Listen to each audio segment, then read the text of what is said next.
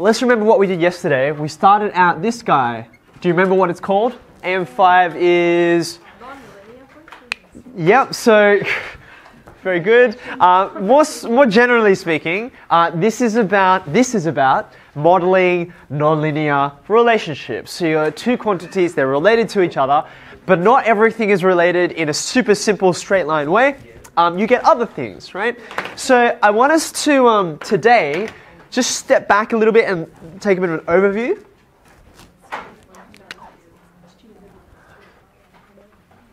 Musical.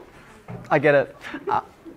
Let's go back to AM4 for a second. Remember, this is a straight line. When you see this kind of form, and the key, by the way, is that you've got an x term, and there's actually an x to the power of 1 hiding in there, right? It's just that we don't usually write that. So that distinguishes our straight lines, this one, from these guys here. These are not linear functions, they're quadratic functions. And the key indicator is a particular number. Which number is it? It's the fact that things are squared, right? So this is to the power of 1, this is to the power of 2. You can have the squared in a couple of different spots, actually a variety of different spots, but these are the two main ways you'll see it. So these guys here are quadratic functions. Bit of a funny thing, quadratic means like when we look at the algebra, but when we think of the shape, that kind of characteristic curve, the shape is called a parabola. So just distinguish between those two. When you say quadratic, you're talking about the algebra. When you say parabola, you mean what does it look like, okay? Now, I just want to highlight this guy because we didn't talk about it at all. We had a look a lot at these guys here.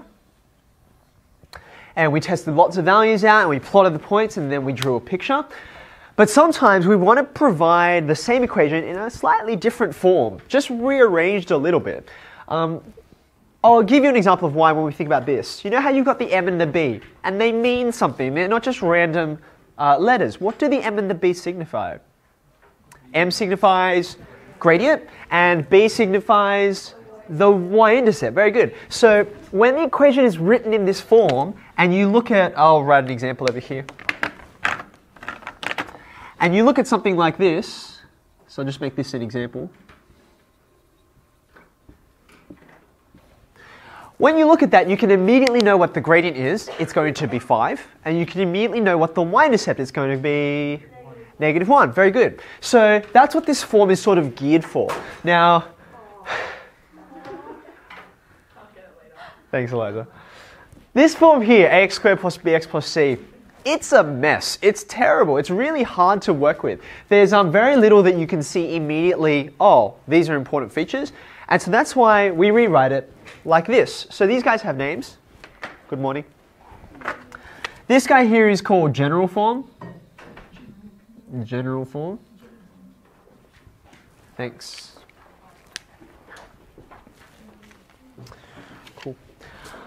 This guy down here is called, I'll just put some dotted lines here.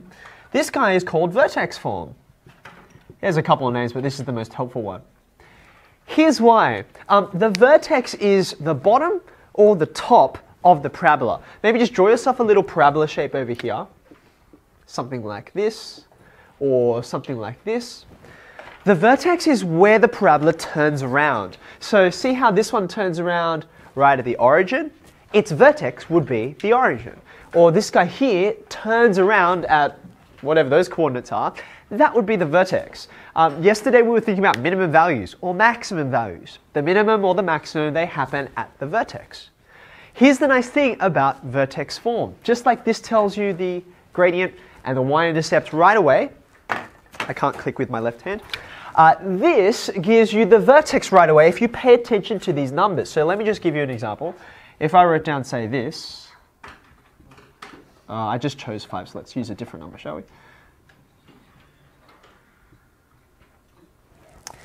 If you looked at something like this, excuse me, the vertex is going to be 3, 1.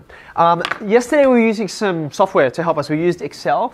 I'm going to point you to another piece of software. We've used this before, Desmos, because we can all graph this right now, and I'll prove to you that this is the way it is. Okay. So what we're going to do is just play around with this guy for a minute. So if we type in y equals this as it is, and you can see you've got the keyboard down here, it's a bit easier than Excel to use. Let's just chuck in the characters, y equals.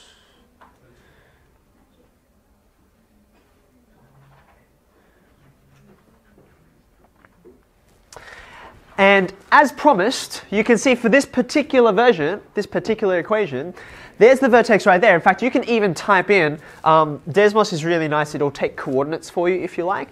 I was saying 3, comma, whoop, not 2 commas, just 1. 3, comma 1, there he is, right there at the vertex, okay? So when you see something written in this form, this guy is the x coordinate, and this guy is the y coordinate of the vertex. That's an if.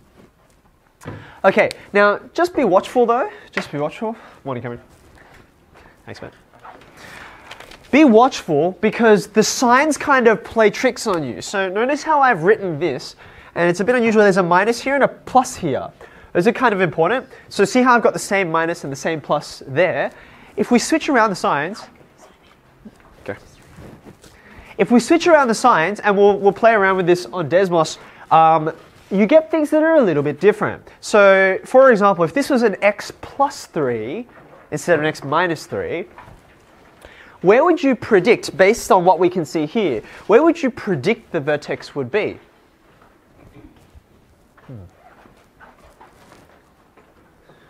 If I change the minus 3 into a plus, whoa, what happened? It's come all the way over here. Now you can have a look. Maybe I'll zoom in a little bit just so you can see the numbers. There you go. You can see the vertex has come all the way over here. It's not over at positive 3. It's over here at negative 3. That's a bit funny, isn't it? So have a look at this. See how it's a plus, not a minus? It's the opposite of that. Okay, so it's admittedly a little bit confusing, but that's why you've got some technology to help you experiment with that a little bit. So these two numbers here, the 3 and the 1, in this context will give you the vertex. What do you think this 2 does out the front?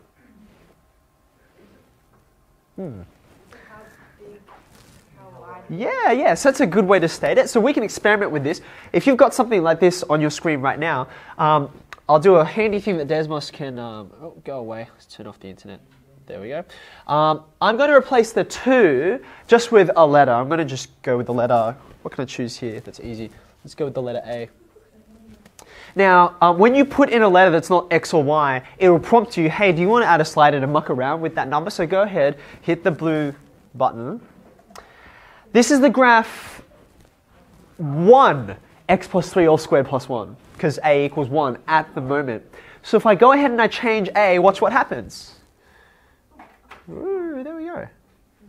As Rico was mentioning, predicting, you can see as I make A bigger, this is 10 x plus 3 squared plus 1. It gets narrower and narrower and narrower. I went from 1 to positive 10. What would you predict happens if I went to the opposite direction over here, to negative values? Okay, so when I have a go, lo and behold, ta-da!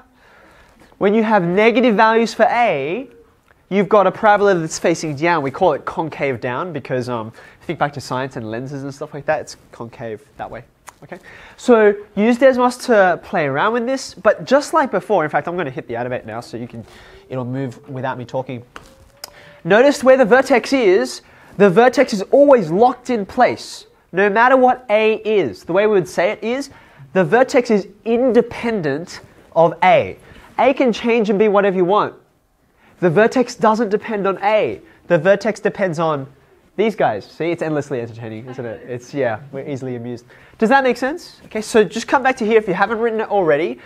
This is the x coordinate. This is the y coordinate of the vertex. So now, I'm just going to pause it so you stop watching it. There we go. So now I'm going to label this 2 out the front. What did we say? How would you word it? I would say it controls the width and also the direction. Is it wide or is it narrow? Is it facing up or is it facing down? The one fancy word that encapsulates all of this is concavity, but that's a bit of a fancy word, and we know what width and direction are, and concavity is a bit technical, and we don't really need to worry about it. So I think that's a fine definition for that.